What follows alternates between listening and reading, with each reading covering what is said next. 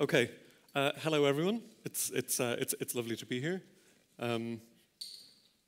As Ryan said, this is my first ever talk about programming, and you are my first ever actual real developer audience. So try to go easy on me.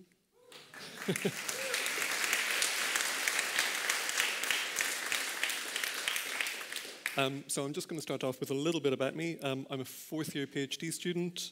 I should not be here. I should definitely be writing somewhere.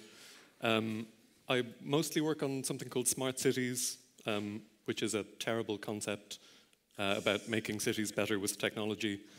I'm sort of interested in writing about their history, the policy that shapes them, their future. I'm not a programmer. Programming is not my job. I have an English degree. I do data analysis and visualization as a kind of productive procrastination because of where I work. I work in a lab, and everyone I work with is a physics PhD or an architect. And so you get kind of sucked into things just by virtue of being there. Mostly I work in Python, NumPy, Matplotlib. I make a lot of maps. This sort of thing. This is a cycle route analysis in London. This is like some very basic spatial analysis. So this is all stuff that I kind of do for fun, but you know, it's also useful. More lovely data viz. This is a project I did with a colleague. This is buildings in London, and they're growing upwards in real time as tweets arrive from those buildings. So that project is the thing that actually that's kind of the reason I'm here today. And I suppose before I say anything else, I should say I had sort of planned to transcribe my slides into German, but unfortunately,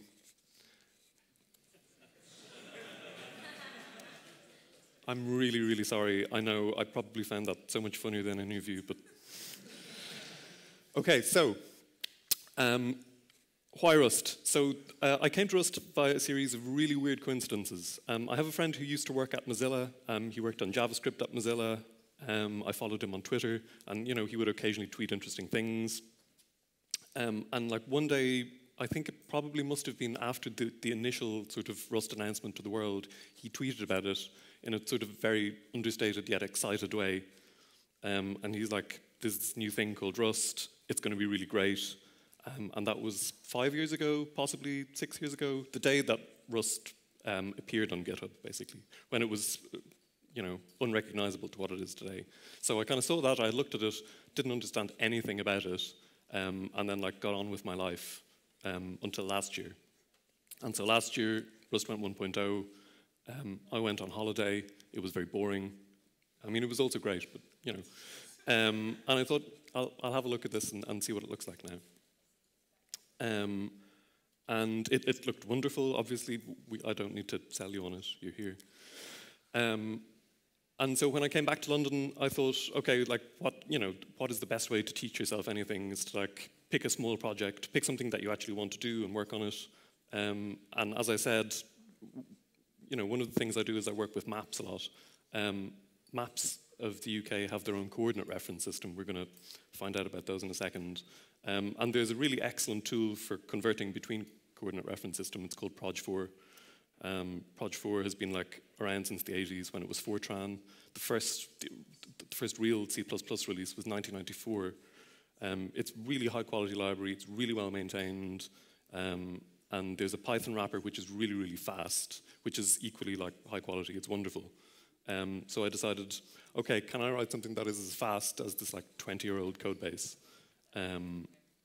Because you know, Rust is excellent. This is something you can easily achieve. I was very wrong, but not to worry. Okay, so I'm going to just very briefly talk about coordinate reference systems. So a coordinate reference system is a way of describing locations on the planet Earth. They have two components. They've got a datum and the actual coordinate system. And the datum describes how the reference system is related to the physical Earth. So you've got a position of the origin, you've got a scale factor, and you've got a geoid. A geoid is sort of it's kind of an idealized representation of the Earth. coordinate system describes how the coordinates are actually expressed. They can be expressed in Cartesian coordinates, ellipsoidal coordinates, so you've got like lambda, mu, and nu, and then you've got projected coordinates in transverse Mercator, which is the ones at the bottom. That's us right there, I think, down to approximately 1 meter. Okay, and so the big coordinate reference system that is in use everywhere is called WGS84. It's US-led, but everyone uses it for everything now. Its datum is a point at the center of the Earth, and that's where all its coordinates are measured from. And they reckon that they've got it correct to within 1 meter. No one knows how they know that. And it uses something called the WGS84 ellipsoid. And you find out where you are within the WGS84 coordinate reference system using GPS. It's the only reliable way to do it. It's designed to be globally consistent to within 1 meter. So it covers the entire Earth, because, you know, GPS, and it can give you an accurate position within 1 meter. GPS can't, but the system mathematically can.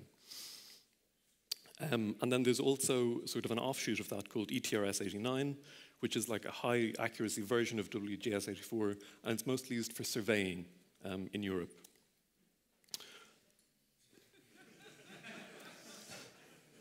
It's true, it's true. There is a good reason, there is a historical reason for this. So the UK uses something called the National Grid, and it uses a coordinate reference system called OSGB36. The 36 comes from the year that someone sort of first invented it. So there was no GPS in 1936 as far as we know. So the National Grid is used on UK maps. It's used in shapefiles of the UK quite often, and shapefiles is what you use for making maps, even for display on computers. It's not actually airy, the ellipsoid here.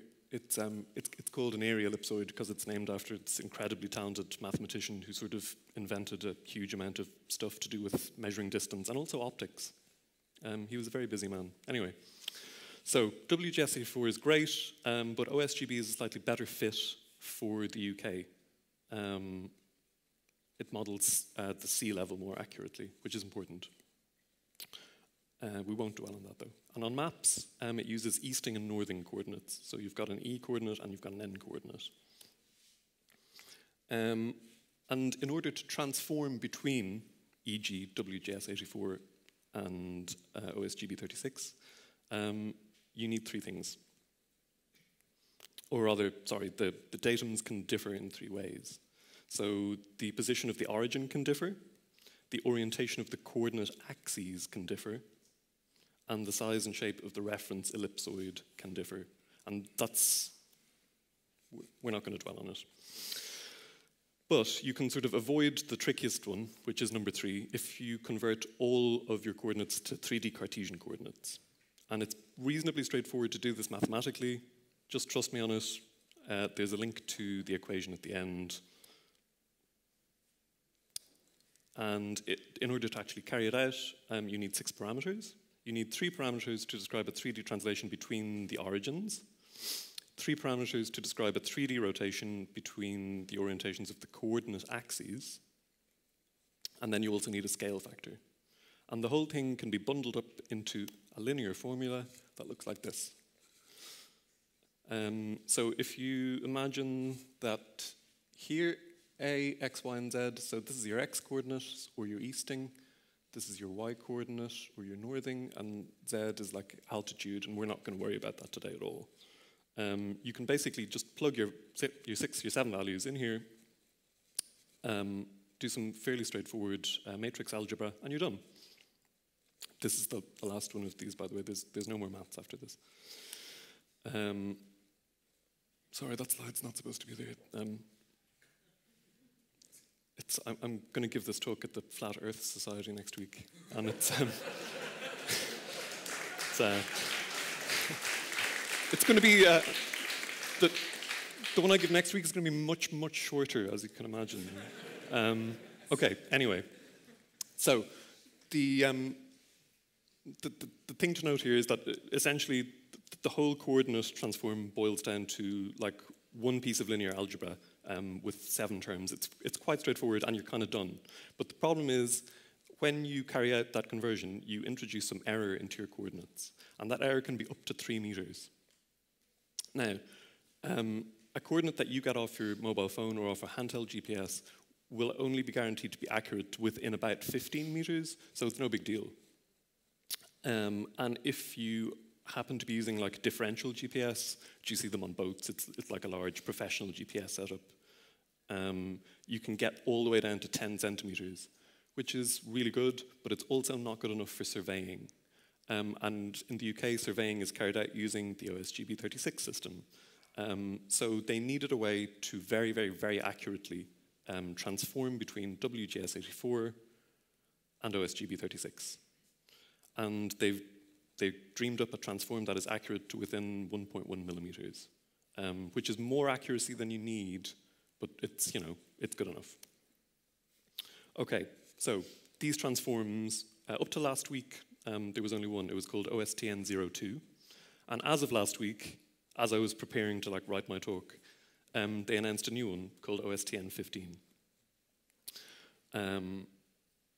These are so-called rubber sheet transforms, which means they can operate in 3 dimensions. So you can have a longitude shift, you can have a latitude shift, and you can have a height shift.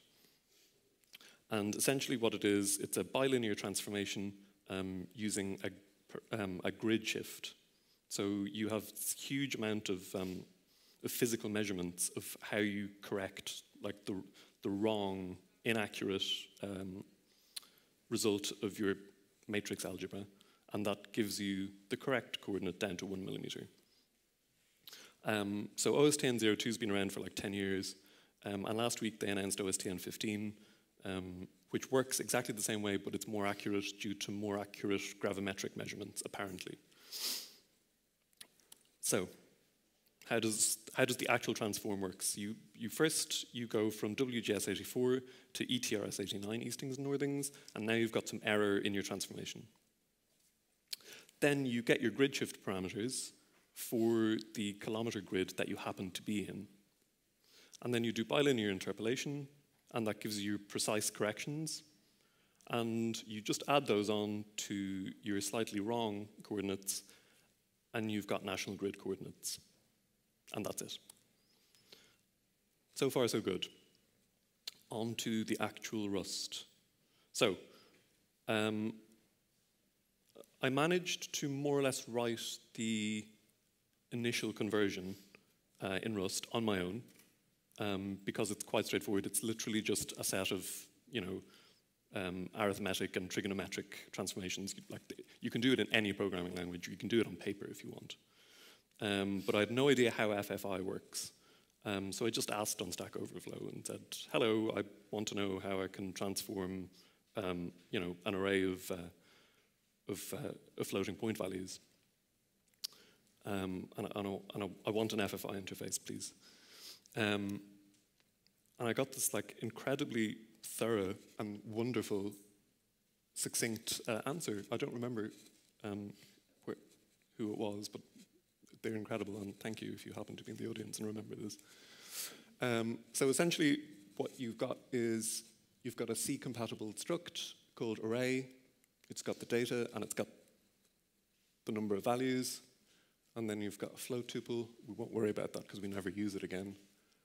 And then we've essentially got something that converts incoming FFI values into a slice. And then we've also got something that converts outgoing vectors of transformed values back into a void pointer. So that's for sending back to Python. And then we've also got a function to drop this. So you've got an incoming, transformation, outgoing, and then dropping again, because that's how you do FFI in Rust. So the implementation of the actual transform was really easy. Nothing Rust specific about it, so I'm not going to dwell on it. There's a coordinate bounds check to make sure that you haven't given it a longitude and latitude coordinate outside of the transformation. So this transformation only works for the UK. So if you use values that are way offshore or on the mainland or where we are now, it won't work right. So you have to have bounds checking. The lookup was fairly straightforward at the time, And I kind of decided that if anything went wrong, rather than try and deal with it, I'd just return an and value, because they're very easy to check for on the other side. I mean, if you give the transform like 10 coordinates and coordinate number 7 is an and, it's easy to check for. So I just kind of left it at that. Another thing I found while I was doing this is this like wonderful crate called Herbulent. And for those of us who are not mathematically inclined, obviously when you're doing floating point operations, it's easy to get it a little bit wrong. Multiplying like a tiny value by a large value, suddenly nothing works anymore. So the University of Washington wrote this tool called Herbie. It's a standalone tool that someone has rather excellently posted, the crate version. And it will look at your code, and it will look at any floating point operations in your code that are potentially unstable. And then it will suggest improvements. And it's really, really useful because it's quick. You have to switch to nightly to use it, but it's okay, you only need to run it once. It's kind of like a lint, but for floating point operations. So then the next step is integrating the actual accurate adjustments. And there are 876,000. Each adjustment is a set of 3 floating point values, an easting value, a northing value, and an altitude value, which we don't care about, but it exists. And at the time, they're in a SQLite DB. So that was not going to be quick enough, because if you need to convert 1 million values, you can't be doing 1 million calls into a SQLite DB. I mean, you can, and it's not super slow, but it's also not as fast as I wanted. So again, off to Stack Overflow. Excellent advice, almost instantly, just use PHF. So for those of you who don't know, PHF gives you compile time static maps. It's got a really, really easy example, which I copied word for word, basically. There is a SQLite binding for Rust. It's called Rust SQLite. Then I tried to build it. It took 2 hours to build on this thing. And it took another 2 hours to compile. And then someone said, the way around this is to move all that stuff into a separate crate and never worry about it again. Just import the crate once, it will compile once, then you can test and you can compile quickly. So that's what I did. So the OSTN 02 PHF crate is available on Cargo if anyone ever needs it, which I know you don't, but it's good to know that it's there. So again, back to my primary concern here. I want this to be fast. So this would have been July or August last year, I guess. There was no sign of Crossbeam at this point. So I'd managed to, over a space of days, write this horrendously awful function, which takes in 2 slices, combines them into a vector, then, oh yes, a vector of join handles, jeez. Sorry, I'm reliving things I did last year and it's really uncomfortable.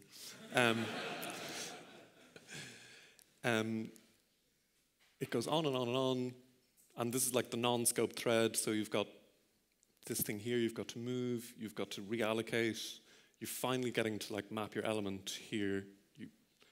It just goes on and on. So needless to say, this is not great. It worked, don't get me wrong. This is what happens in Rust. You write the thing, and if the compiler doesn't crash, it's probably working. I was extremely proud of myself.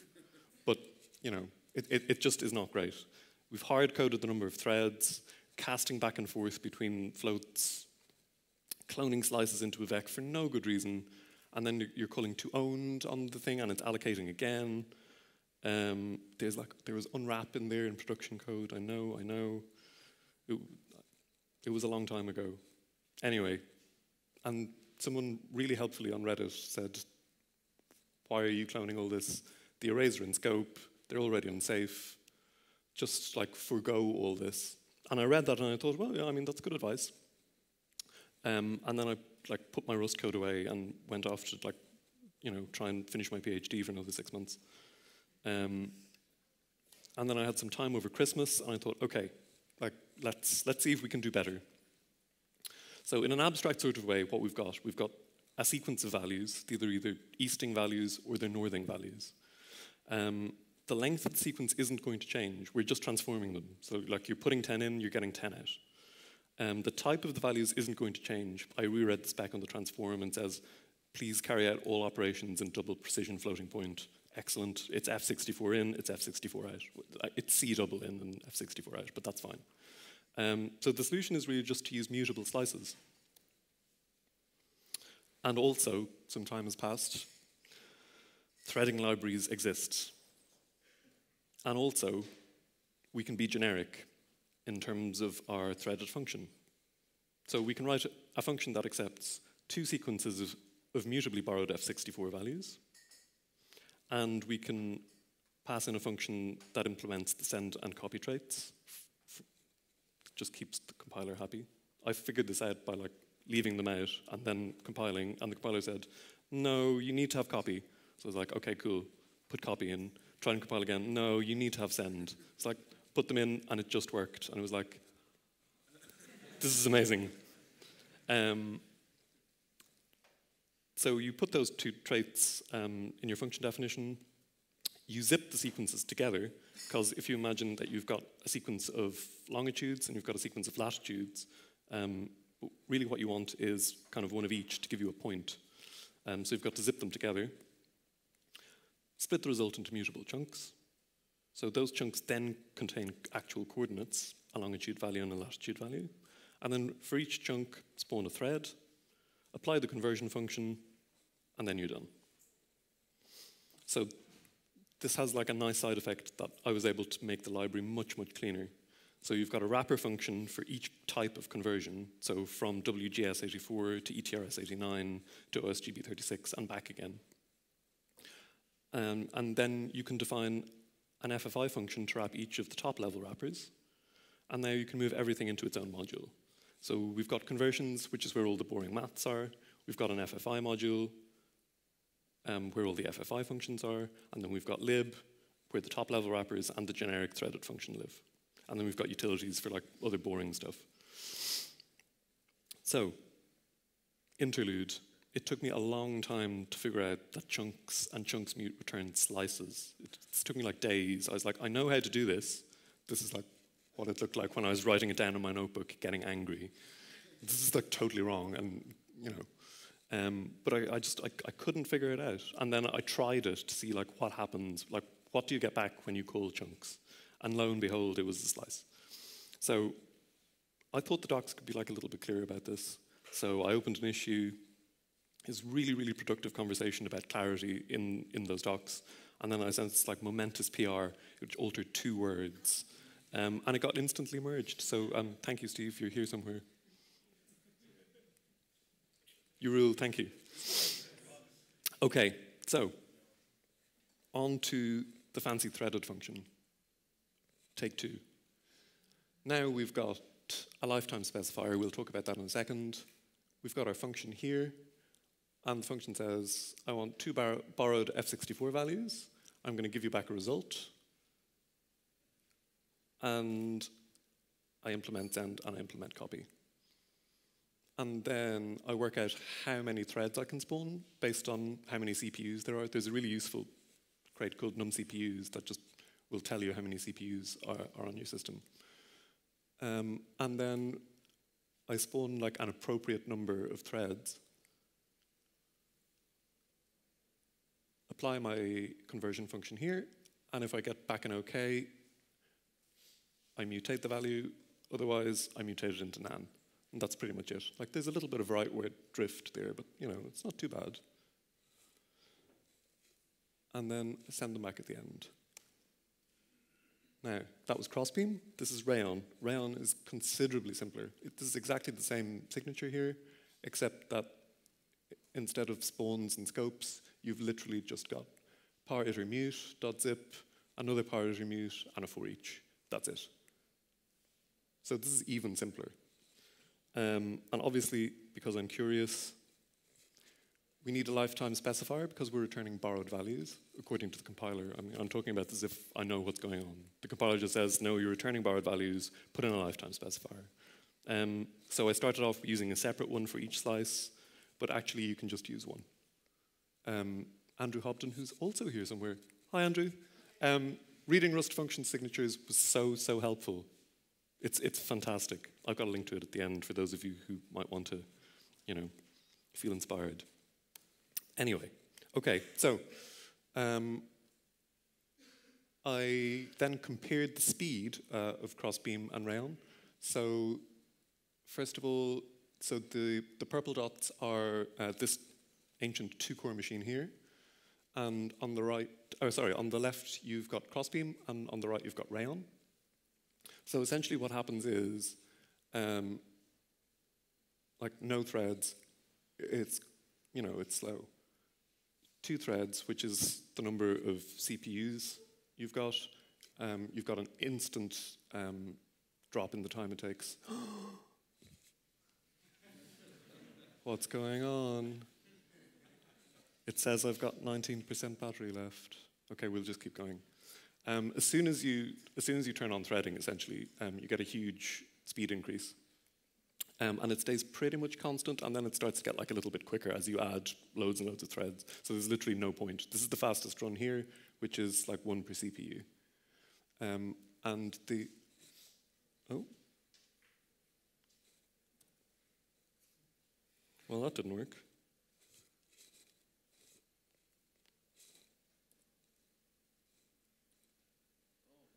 Oh no, okay. Okay, hang on a second, everyone. Talk amongst yourselves.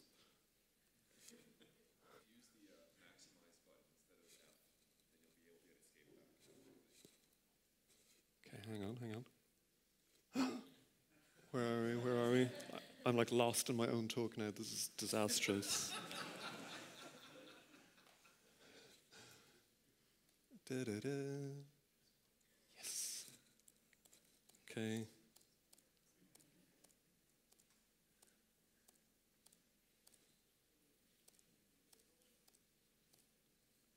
You have dreams like this sometimes, and it's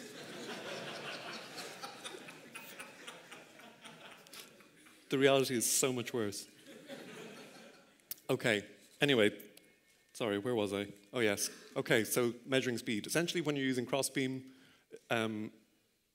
what you note is using the number of CPUs on your system, number of threads, is what will give you the quickest run. Here it is on a 2 CPU system, and here it is on an 8 CPU system. I don't know why the error bars are so gigantic on the 2 CPU system. I wrote quite a compact benchmark, but anyway, they're much smaller here. So these are the error bars. So as you see, adding threads really does nothing, and then it starts to degrade performance ever so slightly as you add loads and loads for no reason. In Rayon, you don't have that problem at all. It essentially gets it right first time because the problem is embarrassingly parallel. It just assigns an equal weight to everything and does everything. And then if you start tinkering with the weights, you start getting like ever so slightly worse performance. And that's on both systems. So that was interesting. I have no idea why I did that. I just, I decided which is better. And it turns out that it makes no difference in the end for this. Okay, so the next thing I did was I tried to build Python wheels. And my Python wheel is essentially just this piece of code, which is Python code. Now, I don't know whether any of you use Python, and I don't want to badmouth things because we're positive people here in the Rust community. Python just assumes that you know how to write C, and that you can write C well enough to combine it with Python. And I don't know how to write C, so I had like a lot of help making this work. And it works. Essentially, it sucks into arrays, converts them to memory views, sends them into the FFI function, and then copies them back out into new arrays. It's pretty compact, and it works perfectly, and so I don't worry about it too much. And in order to actually make this usable on the 3 major platforms, I used the Rust Everywhere repo, which gives you Travis and AppVeyor build scripts for everything. So if your approach is run some tests, if a condition is true, build some artifacts and publish them, and then if you want to integrate bits of Travis cargo for coverage, you can do that. So the way I did this was I first of all built all my Rust dynamic libraries on each platform, And then when I push a tag, you end up with an artifact in your releases. So I've got artifacts for F64 OS X, for Linux, and then for Windows 64-bit and 32-bit. And it works almost out of the box for instantly on Travis and AppVeyor. So, difficulties. Setup.py is really, really difficult to work with. And especially for Python, you have to sort of understand what linker arguments it expects. So I just spent like 2 days on Stack Overflow going, oh, what is this? And then eventually it worked. And again, I just forgot about it. It works now, and I never touch it. And I know that's really awful, but you know, sometimes you have to deal with the world as you find it. Just a note on building Linux wheels on Python. There's an agreed upon standard called ManyLinux 1. It's the official Linux build for widely compatible Python wheels. You can get it as a Docker image. You can get it as a Docker image on Travis. You will have to build your dynamic libraries inside the Docker image if you want them to be ManyLinux 1 compatible wheels. And that is definitely something you do want to do. There's the MinGWPy project for Windows. It's not yet available for Python 3.5, but it's available for everything else. It works really well. And then for OS X has a big scientific computing community. So they do a lot of stuff with NumPy. So there's a thing called multi-build, which again will allow you to build for a variety of Mac OS versions. So, on to the benchmarks, which is the real reason we're here.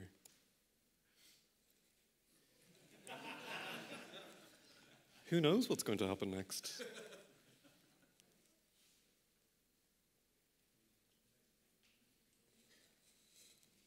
Apparently I have some juice left in this thing.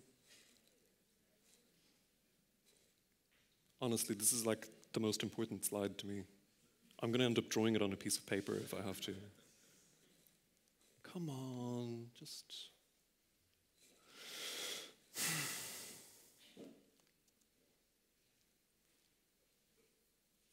Yes, okay, good. Okay, so in order to benchmark convertbng, which is the Python package, I generated 10 million random points within the Greater London area boundary, and I converted them to OSGB36. And the way I did it was, for Amazon EC2 instances, C4, which is the compute-optimized systems, you calibrate it by taking 5 calibration runs of loads of random numbers, and then you run the same benchmark program for each of 3 configurations. Now, the 3 configurations are a Rust dynamic library and C-types, which is like an easier way of interfacing with dynamic libraries, but it's a little bit slower. Then there's the Pythonized version, which is like the quickest you can possibly do, but difficult to write. And then there's PyProj, which is its own thing. Again, it's a dynamic library in Python. So this is the X-large instance, which has 4 processors. So here we're talking 14.7 seconds and 11 seconds for Python, but only 9 seconds on PyProj. So we're 58% slower and 24% slower. But then, the 2x large instance, even using C-types, which is like, you know, the sort of toy version, we're 6.5% faster. And then we've got a 30% decrease instantly on Python. And then on the 16 processor machine, we're down to 30% slower on C-types and 60% slower or faster. Oh my God, faster. It's so much faster when I do it. 60% speed decrease. And then finally on the gigantic sort of 8 large 36 processor instance, which costs like $5 a minute to run or something, you're down to like minus 73%. So it's so much faster the more processors you add. So I'm basically done, coming up to 35 minutes. I'm just going to talk very briefly about geospatial computing in Rust. There is a GeoRust organization. It's in active development. There's a few of us. We're basically aiming to provide geospatial primitives, so stuff like geos, but it's early days. So we've got like point types, line string types, polygon types, and all the multi-versions of that. We've got some distance calculation algorithms going, they work correctly. We've got geometry simplification algorithms going, they work too. There are Rust libraries for reading GeoJSON, for WKT, for GPX, for GeoHash, for shapefile, for polyline. They're all stable or under active development. There are very few people working on this though. I know that geo developers are difficult to come by at the best of times, but if you are one, or if you think you might like to be one, or if you're just good at maths in a way that I'm not, definitely find us. This talk is all true, everything, but it's also mistitled. It's really asking a lot of questions and getting incredibly helpful answers from some of you. As you know, some parts of learning Rust are really, really, really difficult, especially when you're starting out. And the community is so, so helpful, and I know it's getting better every day. But it's not just the helpfulness, it's that the community is so supportive and it's so encouraging. I mean, loads of programming language communities are helpful, but sometimes there is like, if not contempt, there is like an assumption that you will just get on with it on your own. And Rust is not like that. And so I watch you helping people, and I watch you being patient, and I watch you being kind to one another when people ask very, very simple, like starting out, I don't know how to do anything questions. And it's very, very inspiring. And it's what keeps me writing Rust when I should be writing just normal words. So thank you.